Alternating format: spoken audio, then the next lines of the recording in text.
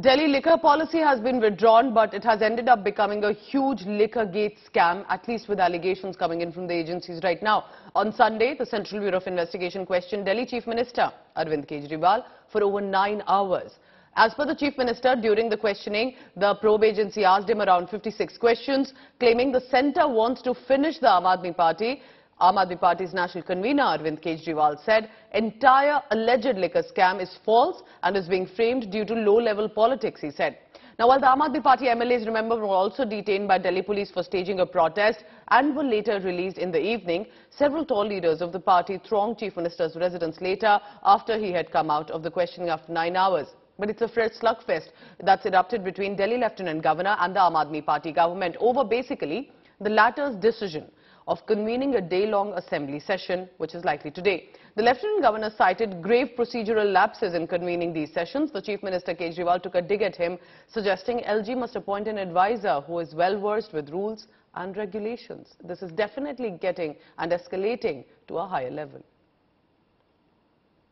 हमारे पास कुछ छुपाने को नहीं है और ये पूरा का पूरा कथित एलिज्ड शराब घोटाला झूठ है, फर्जी है और गंदी राजनीति से प्रेरित है। आम आदमी पार्टी एक कट्टर ईमानदार पार्टी है। ईमानदारी, कट्टर ईमानदारी हमारी बेसिक आइडियोलॉजी है और किसी भी हालत में हम मर जाएंगे, मिट जाएंगे, लेकिन अपनी ईमानदारी के साथ कभी कॉम्प्रोमाइज नहीं करेंगे। और यही कारण है कि वो जबरदस्ती हमारे ऊपर कीचड़ फेंकना चाहते हैं। सब कुछ पूछा उन लोगों ने, ये नीति शुरू कैसे हुई, आपने कहां से शुरू किया, क्यों शुरू किया, वहां से लेके अंत तक सारा आप ये मान के चलो कि 2020 से लेके और अभी तक के जितनी डेवलपमेंट्स हैं सबके ऊपर लगभग 56 क्वेश्चंस उन्होंने पूछे। मेरा अपना मानना है कि पूरा का पूरा केस जो है वो सब कुछ फर्जी है, सब कुछ फर्जी है।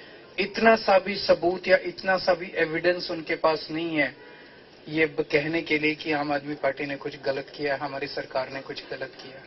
सीबीआई ने जो भी सवाल पूछे, मुख्यमंत्री के तौर पे उनको जितने भी सवालों की जानकारी थी उन्होंने सबके जवाब दिए और मोटे तौर पे ऐसा कुछ सबूत, डॉक्यूमेंट्री एविडेंस इस कथित घोटाले के विषय में कोई भी एजेंसी जो हो, सीबीआई हो, ईडी हो, इनके पास है नहीं।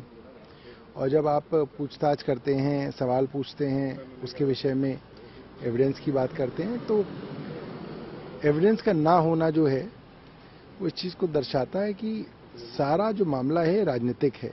जिस तरह से सभी प्रश्नों पे ऑलरेडी डिप्टी सीएम से जांच हो चुकी है, बातचीत हो चुकी है, उसके बाद तो केवल एक जिद की वजह से मुख्यमंत्री को बुलाया गया है। जिस तरह से एक तानाशाहीपूर्ण रवैये के आधार पर चुनी हुई सरकार को, चुने हुए मुख्यमंत्री को जिस तरह से परेशान करने की कोशिश हो रही है, हम एक ही बात कहना चाहते हैं, वो परेशान कर सकते हैं लेकिन हमें रोक नहीं सकते, अपने मिशन को हम जारी रखेंगे।